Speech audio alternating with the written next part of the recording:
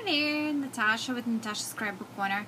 I finished one of my do projects that is for someone very special here on YouTube, and I'm catching up with birthday gifts. So guess, girls, guess who are you? Because I have like several ladies that I would love to create something for them. So this is my gift for one of the ladies, and I created this box following Bonnie's tutorial that how do you call those? Gosh, Chinese type of, origami box. Okay, and on the front I used till the birthday stamp colored with the Copic markers, and she's holding a cake, of course, because it's a birthday. And I created the flower from the recollection flowers, those old ones in the jars. They used to sell those in like glass heavy jars with the wooden tops on it. So yeah, I used like this purplish color flower for the base. Then I used the net. I had a piece to show you guys. Oh, here it is. Sorry. This type of netting, and it's kind of stretchy and flexible, and I have that in my store, so if someone is interested in that, you can take a look. So anyway, the net in there, and then I folded two different flowers in halves and secured with the bread, and of course I put the charm, not enough of light, with the crown, and it's kind of dangling there. So and I glued it right on the box. And birthday Tilda herself, she's on the pop-up dots because the top of the box is kind of sticking out, so I want her to be, stick out as well, so it wouldn't be like she's bending over or something. So of course I stickled her all the way, so she's all glittery and all birthday type of girl.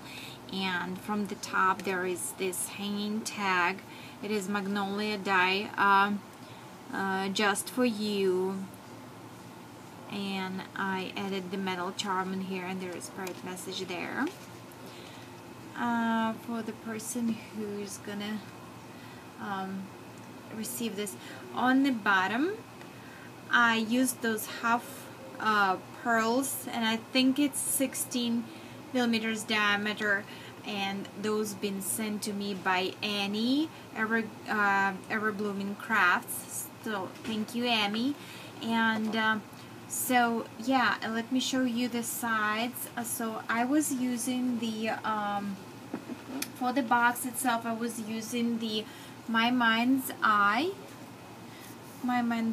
old paper, and it was 29th, sorry, straight market. Okay, and it has two sides to it. So yeah, I used the double-sided paper, and I love that chocolate brown print with this turquoise color flowers, and the backing was green matching the leaves. I just love those colors. Sorry. So, and I used the lace from my stash, and of course it opens, but before, let me show you how the lid looks on the box. Okay, and I will probably need to take it off. It goes in a little bit tight, but you will figure out. So there is the box inside. Okay, so for the top of the box, Bonnie has a tutorial how to do everything, so I'm not gonna go over. I will try to include the link below, but I use the Martha Stewart border punch, and this butterfly I bought off of eBay, and this is the little Wild Orchid Craft crochet, the lace trim, and I used some I do believe it Glitz paper pack, 8x8 paper pack, so it was matching really good. And I distressed it and rolled a little side, so I secured the butterfly on top of that. And I put a little, I used this stencil. I had it in my stash for forever, and I used the medium, flex medium, and guess what, how I spooled it. I needed to show it to you guys. Okay, but in TJ Maxx, love it. Yeah, there's my spreader. So, and while it was drying, I applied a glitter on top of it, so that's how the gift came out. And this is from my stash, a little rosette. This is was sent to me by Gisela, Lavish Laces. Thank you, Gisela, as a gift. And this butterfly accent, I have the bottle tops for sale at my store as well. So check them out. They're different colors and stuff. So, and you just glossy accent the image inside. And check Karen's oh my gosh, Karen, I will include the link below. JD lady sorry. Anyhow, the this is the mesh on the bottom, and this is the stick pin I showed you earlier that I didn't have enough to send to Archana, so I'm using it here so it wouldn't be wasted. And this is one of those folded flowers, and I used the acrylic accents here to stick them inside for creating like a dimensional piece, and some pearls sticked in there, and of course the pearls everywhere else, and the rhinestones.